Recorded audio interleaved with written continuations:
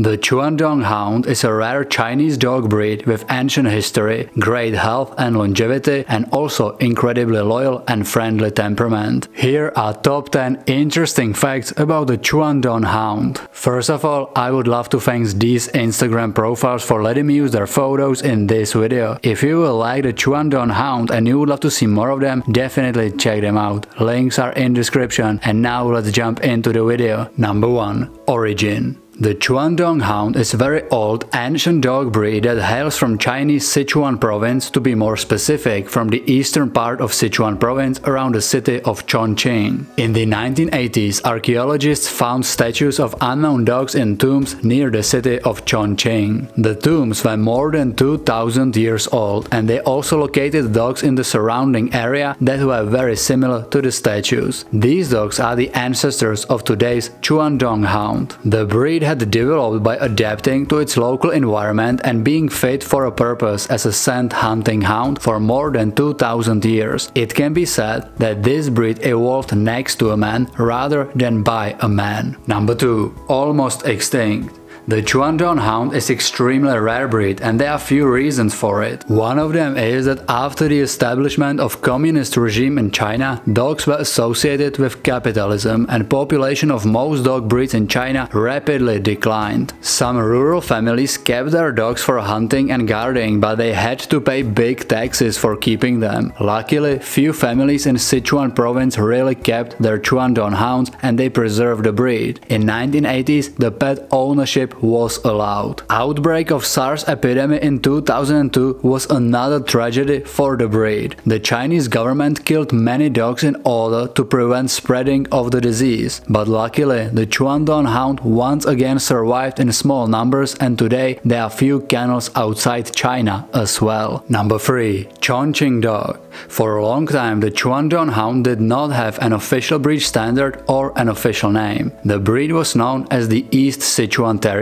by the owners who still value their dog's hunting ability. That changed in 2018 when the first breed standard was published by Chinese Kennel Union. The Chinese Kennel Union recognized the Chongqing dog and the Chuandong Hound, which have both developed from the East Sichuan Terrier. The Chongqing dog is a companion and guard dog. The Chuandong Hound continues to be used as a scent hunting hound, and some owners still refer to them as the East Sichuan Terrier. Both breeds are similar in appearance, but the Chuandong Hound has a longer muzzle with much less wrinkle, a scissor bite, and is longer on the leg. The Chongqing dog has a shorter muzzle with wrinkles, an undershot bite, and is referred to by some owners as a Chinese bulldog. Number 4. Coat and color. On the first sight, the Chuandong Hound might look like a hairless breed, but that is not true. The Chuandong Hound has a short single coat all over its body, and the only permitted color is red in all kinds of shades. Number 5. Maintenance.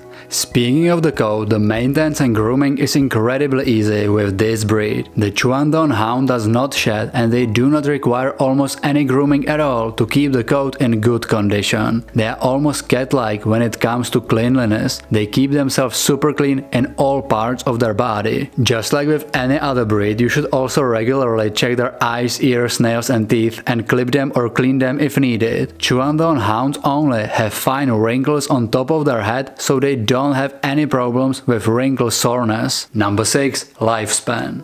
Another amazing fact about this breed is their longevity. Just like majority of breeds that evolve through natural selection, they are very healthy and hardy dogs that doesn't suffer much from any serious health issues. And what about the lifespan? It is between 16 to 20 years, and it is not uncommon for these dogs to be active and healthy even at their later teens. Number 7. Size. This is medium-sized dog breed with average height between 40 to 50 centimeters, which is 15 to 20 inches, and weight between 20 to 25 kilograms, which is 45 to 55 pounds. Females are naturally slightly smaller than males. Number 8. Companions. The Chuandong Hounds make excellent companion pets. They are very playful and affectionate, very loyal to its owners, protective over their loved ones, and quite intelligent. They can definitely learn all the basic obedience commands fast and easy. On the other hand, they can be stubborn, which is why patient and consistent training is essential. These dogs are perfect companions for kids as well, as they are typically very playful and gentle with kids, but of course, you should never leave any dog breed with a very young child unsupervised. The Chuandong Hound can also live with other dogs in the family, especially if socialized together from the puppyhood. Number 9. Exercise. This is not a completely hyperactive dog, but it is not a total couch potato neither. The Chuandong Hound will need daily exercise to stay in good shape, healthy and happy. It can be longer daily walks, hikes, vigorous playtime or fun training sessions, just anything that will occupy them physically but also mentally. Without the exercise, they might potentially develop some unwanted behavior such as distraction. Number 10. Tongue and tail.